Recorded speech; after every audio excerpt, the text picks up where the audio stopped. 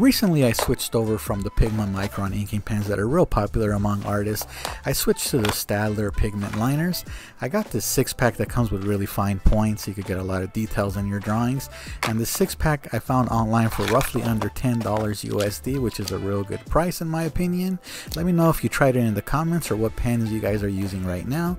It felt real smooth over Bristol board as I drew Black Panther.